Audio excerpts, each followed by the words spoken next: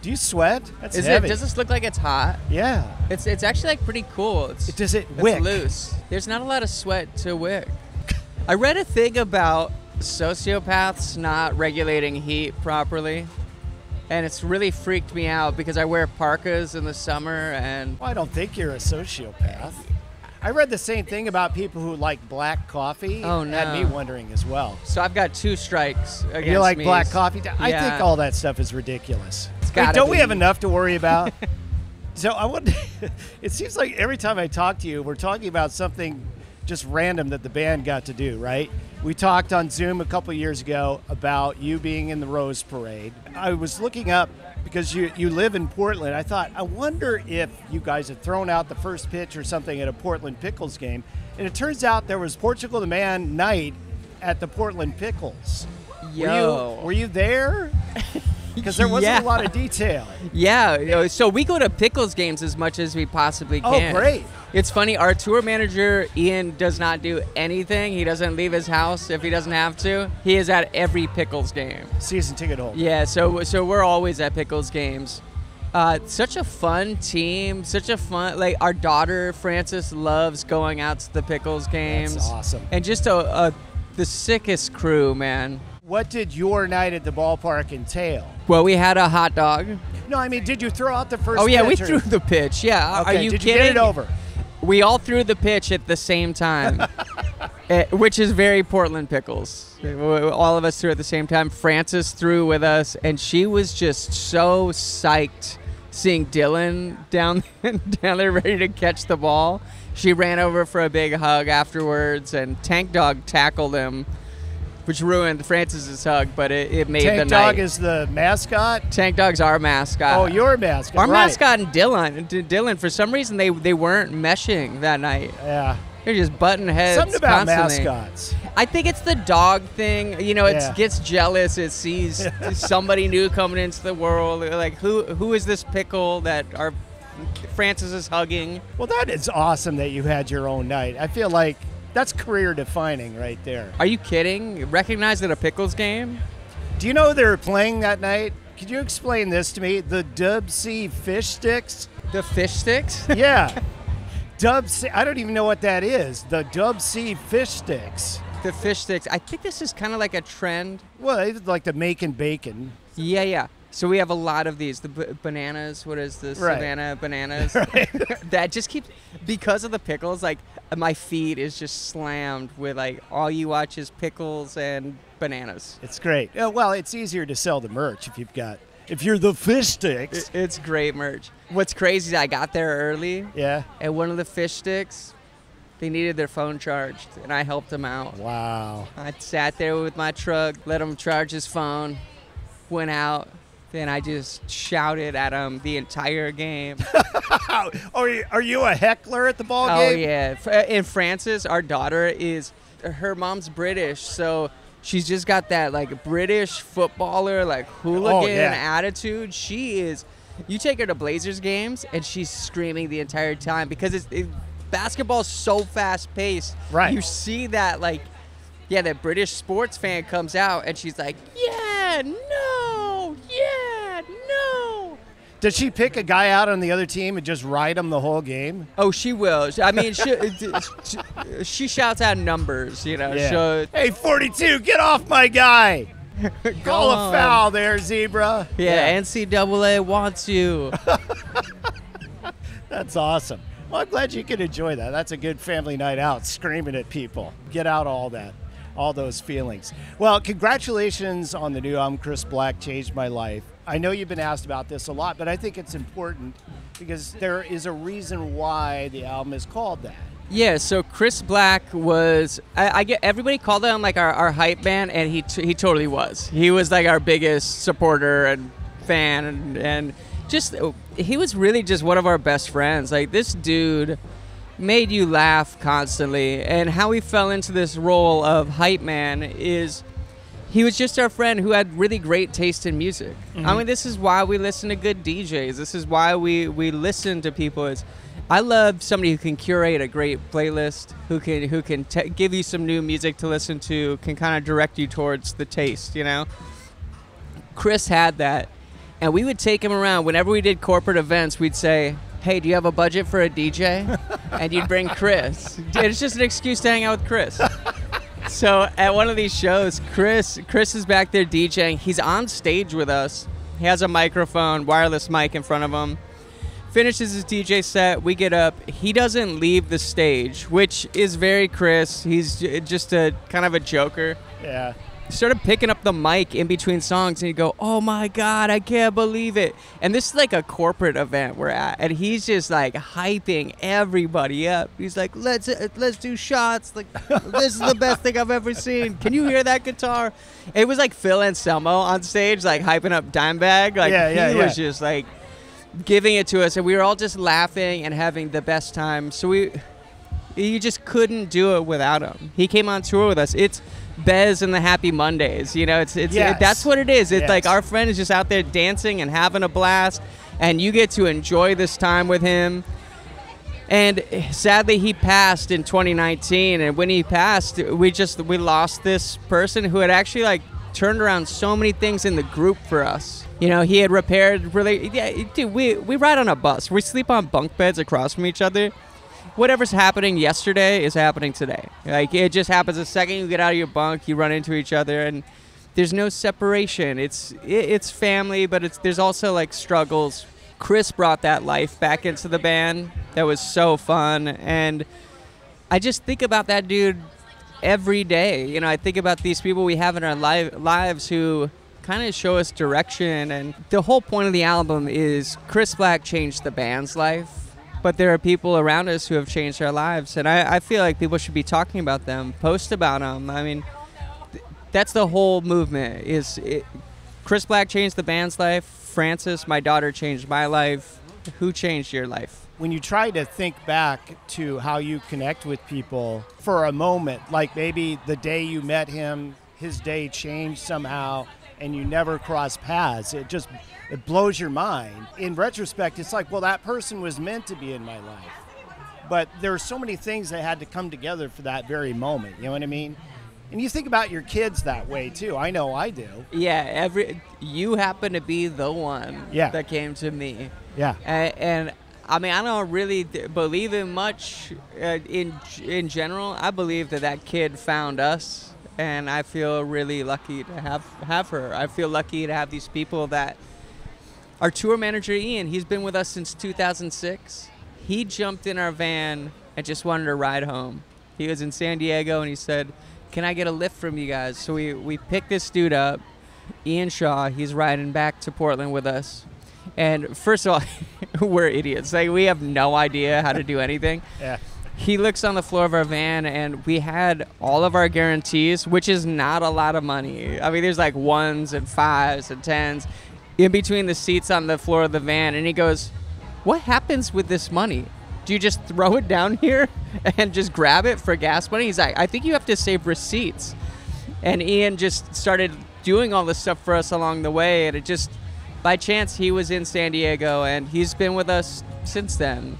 And I think that's a really amazing person in our lives as well, that just thought it was so funny that these idiots are just driving around with every dollar they've ever made sitting in between the two seats of their van. Well, yeah, I mean, if you account for that stuff, you might be able to write it off or something. Write it off? I don't even think we made enough to get taxed the first few years. Well, yeah, that's a good point. Well, I know your daughter is on the record. She sings on a couple of the songs. I'm wondering, was this her idea? Was this your idea? Was this just sort of something, hey, you're sing? That's her idea. Yeah. It just always is. Like, she is an improv artist. Yeah. And I find it really fascinating because I'm sure we'll talk more about it, but she has a neurodegenerative disease. She has a lot of like learning delays. But when it comes to music, that kid she is like an extreme extrovert, and she is riffing on lyrics and melodies all day long. So she's writing her own words for things.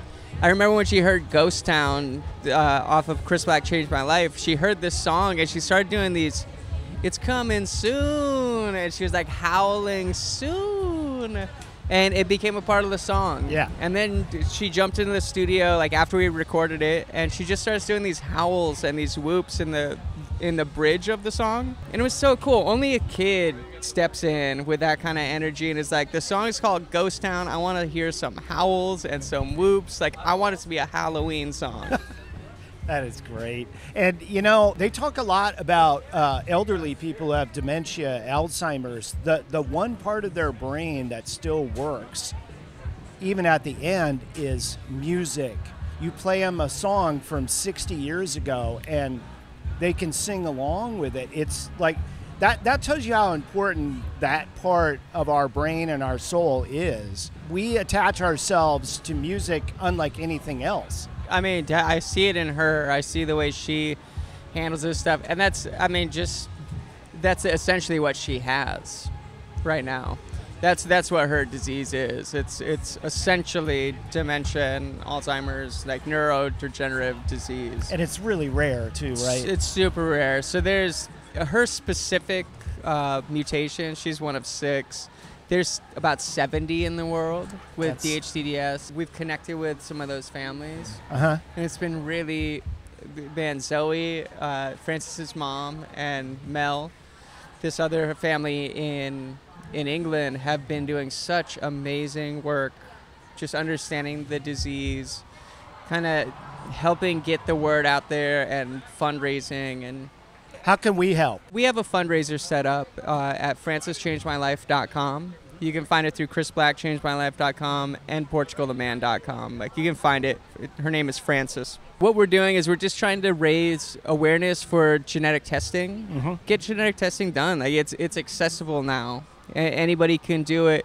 It's good to know if there's something that you can do to preventative measures. Maybe there's a treatment for something that you didn't know you had. Yeah, we're just trying to further the science. I mean, we're really trying to lower the cost for families in the future, because the more money that goes to this research, the more money that goes towards trying drug repurposing and just general studies. How far along are they in understanding exactly what this is? So what we're trying to do is we're trying to get Francis to, I mean, I'm not trying to get too heavy and everything, but to survive the next 5-10 years. You know, we're trying to slow it down. And that's what we need to do, is we need to use all the science that we can to try and slow down the progression of this disease. Because you can't cure it until you slow it down. And I think that's like a lot of Alzheimer's medications too are, you know, they go toward at least extending life and making quality of life better. Yeah. But ultimately, someday they're going to figure this out. But in order to get there, you know, the research has to be there, you know? Yeah, I think they're like 5 to 10 years out on a lot of just treatments. So try to slow it down. I mean, this kid is so funny, and she's so fun. Like, comes out on stage with us and just, man, she has been out with us, comes out and just waves to people in the crowd and is going, I see you, I see you. And it feels like you're at a hardcore show. It's the only way I can describe it. Mm-hmm. I see you, I hear you, you know, I'm one of you. And she's like this really just special, bright light.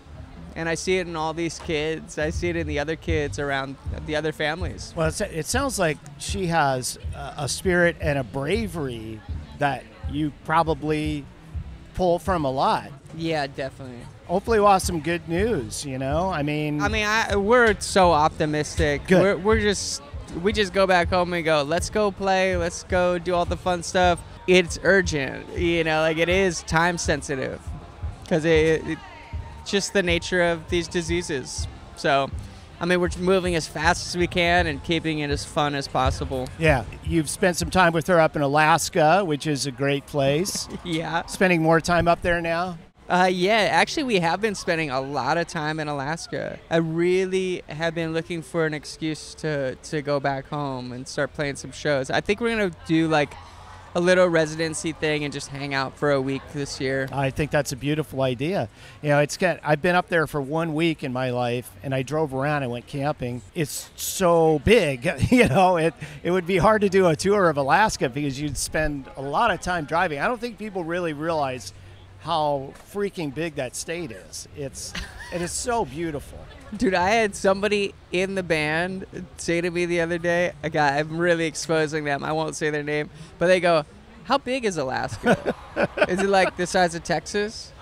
And I was looking at it, I'm like, I guess I grew up there, and maybe you don't know, but it's about a third of the United States. Right. And with a population of Rhode Island. Right. You know, or Fresno. Like, Yeah. it is a massive, massive amount of land, and nobody lives And up half there. the people live in one city. Yeah, exactly. The other half don't. If you could do it, would you have the skills to be a subsistence resident of Alaska, a resident of Alaska, build your own cabin in the middle of nowhere and live off the land? Would you have the skills to do that? Well, would the Gourleys have the skills to do it? For sure. Yeah. I don't know. I'm not going to downplay what it is out there. Like, I don't think most Alaskans could do it. My cousin lived in Anchorage. He married into an Alaskan family. When he retired, he told his wife, I'm going to go live out in the bush.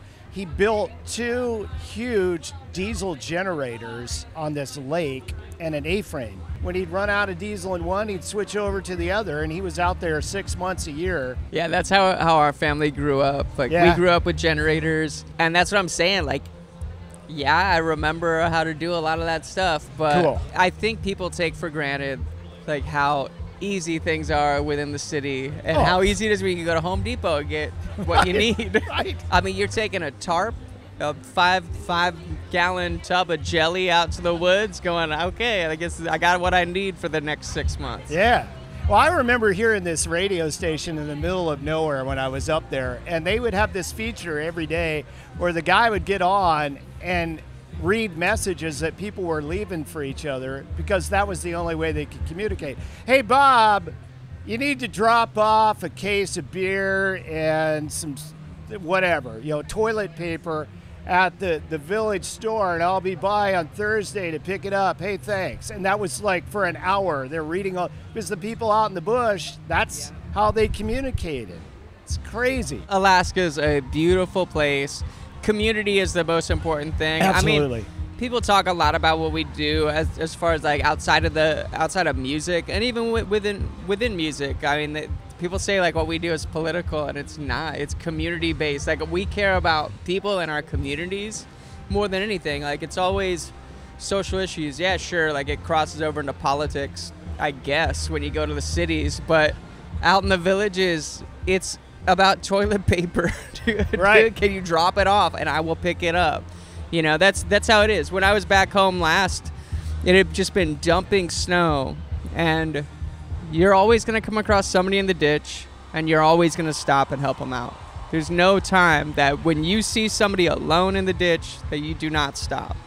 Alaskans stop every time, and that's what we continue to do in this band. I blew a tire on Highway 8 that week that I was up there. Is that paved now? Hear that dirt road that goes across? Yeah, that's funny. I wonder if it is paved. They've been paving a lot of those roads, but dude, it's permafrost. It was 150 miles of dirt road, and I blew a tire at the very end of it just before I got back to like 1 between Anchorage and Fairbanks. And I discovered my rental car was missing an important part of the jack, and my cousin had given me a clam shovel. So I managed to sort of get it up off the ground, and with a clam shovel, I had to dig out my tire and get it off, put the little spare on. And then the next morning, I went up to the only tire place I could find, and they wouldn't take a credit card. So I had to drive all the way to Fairbanks. And the whole time I'm going, oh, man, I can't lose another tire. But Fairbanks was pretty. I was planning on going up there anyway. Yeah, I lived up there for a long time, like three years. I mean, outside the city pretty far, but Yeah. I always loved it. It's so cold in the winter. Oh, yeah. I mean, that's one thing I miss, and I can't say that my Portland family misses it, but yeah, I love a brutal winter. Absolutely brutal. Like, snow me in. Like Like, I'm stuck. 24 hours of darkness is fine with you. Power out. Yeah. Go to the wood stove. Oh, I'm into it, man. I got to go back. It's so pretty. I just like astounding. I still think about it all the time. It's beautiful, and it's easier to get to than you think. Yeah. Even I forget how easy it is to get to Alaska. I mean, we take all these trips. Like, it took us 5 hours, 6 hours to get out here. Probably 7 hours travel. Yeah. I mean, I could get back home for 4 hours. Yeah. From Portland. Sure. Yeah. Just hop on an Alaska Airlines flight. Yeah. You're there in no time. It was great to chat about Alaska, about your daughter, and how wonderful and beautiful she is. I didn't even get a chance to ask you about Edgar Winter. Oh, Edgar Winter, my favorite person. How did you get him on the record? There's a song called Champ on the new album. Chris Black changed my life. I was just kind of writing. I mean, writing is just stream of consciousness. You don't know what you're writing about, whatever. It's just words that are leading into each other. I kept coming up and singing this Dying to Live Edgar Winter melody. And I would just get to the point of where the bridge would be, and I just kept singing that part. And I didn't really know why. I think in hindsight, looking at the song, it's kind of about our friendships, and people have stood by me through a lot of like hard times and a lot of tough moments for everybody. And it just kept reminding me of that song, Dying to Live. You know, why am I fighting to live? Right before we turned in the album, it was so close to turning in everything. Jeff Basker and I were sitting there and we go, we should just ask him to do it. Yeah. And Edgar was so stoked, so awesome. He answered the phone, "Are you ready to rock?" It like screamed it into the phone. I was like, wow, dude. that is exactly 76 years old. Yeah, that's what I want to hear. He was like, I noticed I had this hardcore sample in there of this band With War from Portland, indigenous hardcore group. And he says, I noticed there's like a hardcore part on the song. Can I play synthesizer on that? Nice. I was like, hell yeah, dude. So Edgar plays the synthesizer on that, and then he starts like kind of spacing out towards the end of the song. I mean, you'll hear all of this if you listen to it. Starts tripping out on it, and then he brings the sax back in. He's playing saxophone on it as well. Yeah. Which, Jesus, man, like that. He's dude, a good sax player. He is an incredible sax player. I didn't really think of him that way. Dude, yeah. I just want to make music with Edgar Winter. Yeah, Like, there you where's go. my Edgar Winter band moment?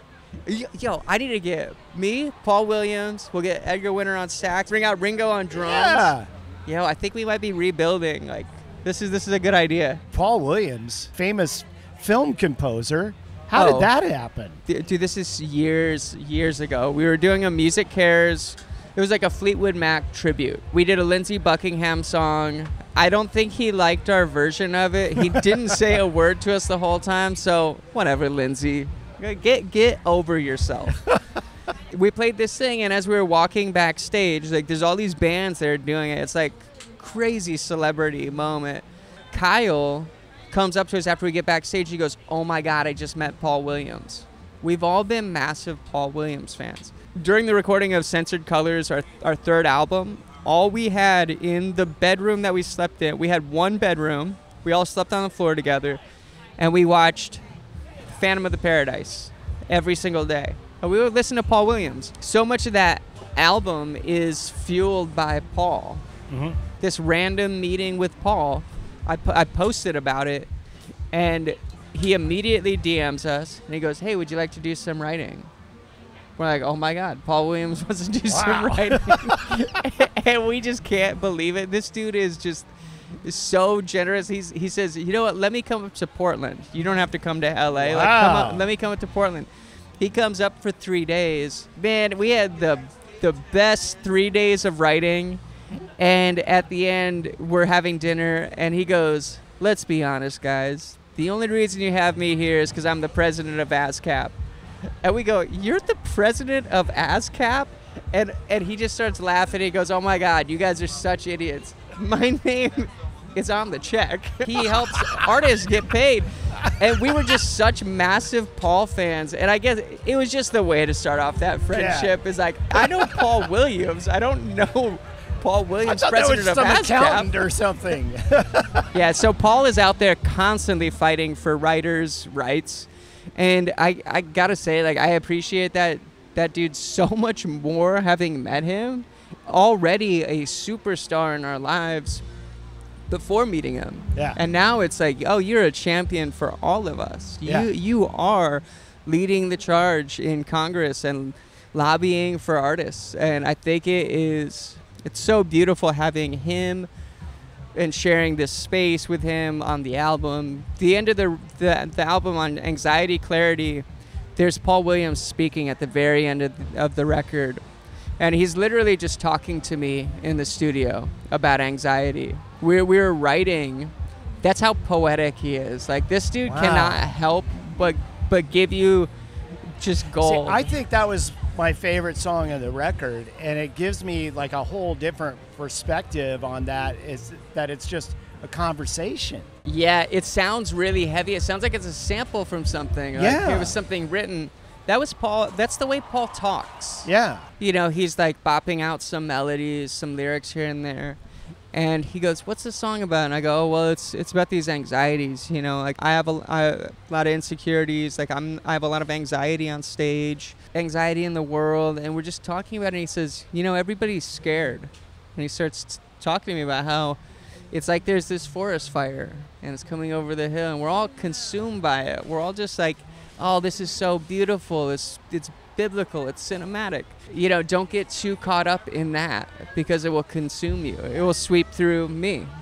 You know, and he just... See, I really thought that was a spoken word piece from a speech or something. Yeah, it's how he talks, and why I have to say, like, one of the most beautiful, magical people I've ever met in my life is Paul Williams. Paul is actually like a big reason I've been doing any of this stuff. I mean, Paul and Francis. Like, I usually don't do a ton of press. I have a hard time getting in front of people and talking about my life and talking about these things, but it was really like Paul kind of pushing me and saying, like, you need to go out there and you need to be you. And I really appreciate him. I really appreciate those people in my life, much like Chris. I mean, all of these people change our lives. And yeah, again, I just want to see people talk about those folks in their lives. I see. I feel like we've covered a lot of ground. We went from the Portland Pickles Portugal the Man Night to Paul Williams. I mean, we've talked about your daughter and what a beautiful human she is and all that. I think we've covered a lot of good ground here today. I feel good. Okay, good. I'm glad I made you feel good. Do you want to keep this? I do want to keep that. Take it. I can take it. Look at this, a big pocket I can put it in.